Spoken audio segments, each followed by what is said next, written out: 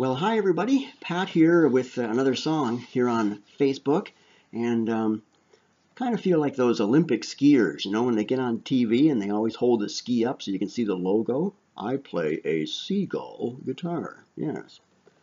Seagull did not pay me anything for that. It's been kind of a busy week, so it's finally Good Friday afternoon when I get to record this. But I thought maybe I'd share an Easter song for this weekend. And how about an Irish Rovers Easter song? Ah, yeah, all right, here we go. I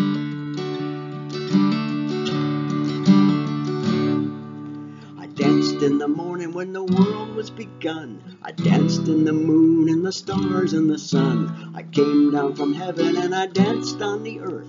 At Bethlehem I had my birth.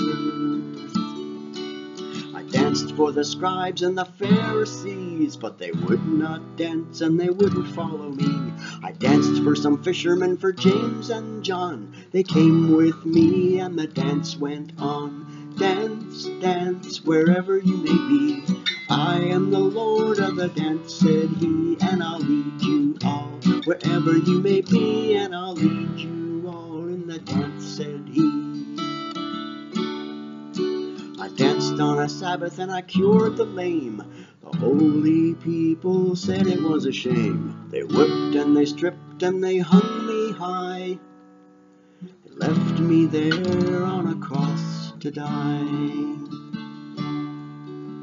I danced on a Friday when the sky turned black.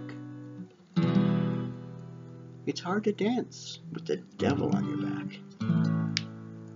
They buried my body and they thought I'd gone.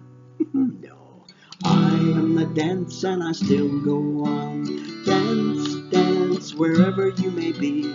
I am the Lord of the dance, said he, and I'll lead you all. Wherever you may be, and I'll lead you all in the dance, said he. They cut me down, but I left up high. I am the life that'll never, never die. I'll live in you if you live in me. I am the Lord of the dance, said he. Dance, dance, wherever you may be. I am the Lord of the dance, said he, and I'll lead you all wherever you may be. And I'll lead you all in the dance, said he.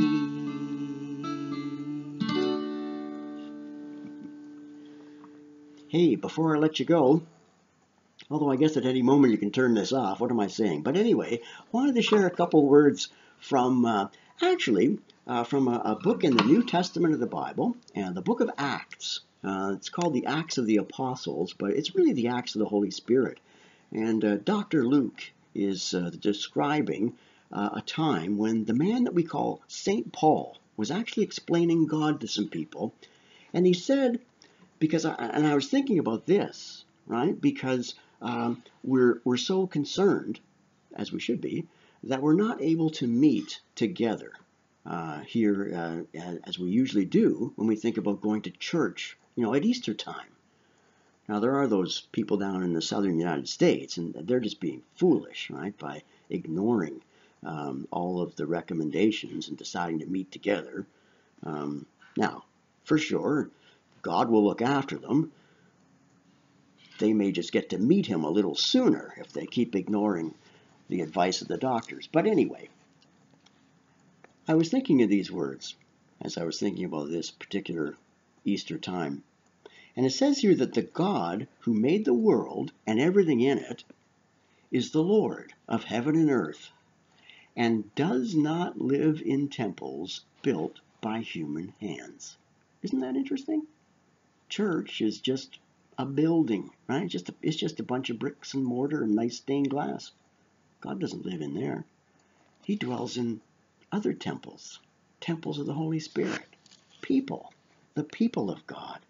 And he's not served by human hands as if he needed anything. Rather, he gives everyone life and breath and everything else. From one man, he made all the nations. And I'm amazed Even today, when we think of how much racism there still exists in the world today. But the scriptures say, no, there's only one race. Yeah, it's the human race. Now, some of us, okay, we haven't been blessed with as much melatonin, so we don't look quite as good as some people. But hey, we're all in this together, aren't we? He made all the nations from one man, that they should inhabit the whole earth. And he marked out their appointed times in history and the boundaries of their lands. So you're not here by accident. God did this so they would seek him and perhaps reach out for him and find him, though he's not far from any one of us.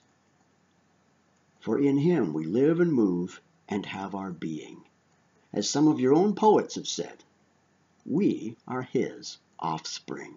Everybody made in the image of God.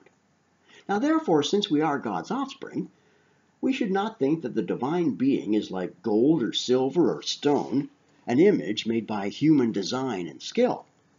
In the past, God overlooked such ignorance, but now he commands all people everywhere to repent. Hey, that's that old Bible word you've heard, right? Repent. But it really means to just change your mind. Change your mind about God. Change your direction in running away from him.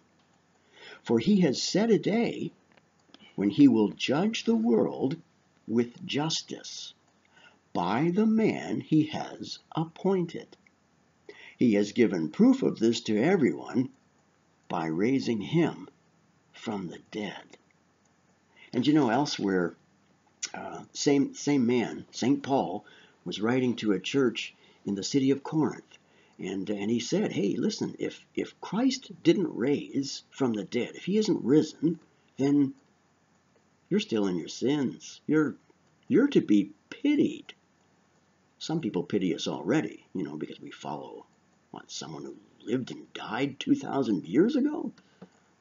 But there's a difference. There's a difference. I mean, all kinds of different religious groups, and you can follow some very intelligent and very wise people, and maybe your life will be better off for it. But we follow one who claimed to be the Son of God, who claimed to be divine. And God proved that his Son Jesus was that by raising him from the dead. That's the message of Easter. We don't serve a dead teacher. We serve, as it said in the song, the Lord of the dance. They cut me down, but I leapt up high. I am the light that'll never, never die. And I'll live in you if you live in me. Wow. Okay, well, it's a very weird year, but from my house to yours, have a blessed Easter.